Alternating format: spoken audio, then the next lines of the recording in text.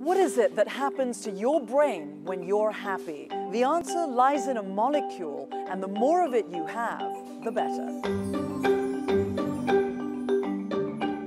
Oxytocin is a chemical that makes us care about other people. So as social creatures, we're designed by evolution to connect to other people, and oxytocin facilitates that connection. So we found that individuals who release the most oxytocin in experiments are in fact happier in their lives. And they're happier because they have better relationships of all types, romantic, with family, with friends, and they're even nicer to strangers in experiments we run. So how do I get more of that? How do we all get more oxytocin? So I think the big news is that you can train your brain to release more oxytocin. So this has been shown very clearly in animals, and the more you release oxytocin, the easier it becomes to release it.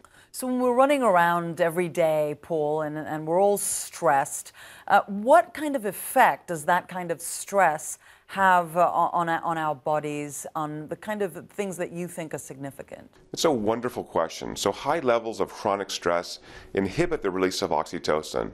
So most of us have had that experience where I'm stressed out, I grump at my partner or the people I work with, and it's unpleasant and it degrades the value of our relationships.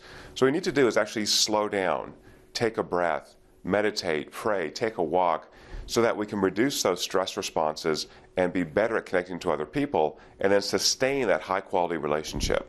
Is there a connection between age and happiness?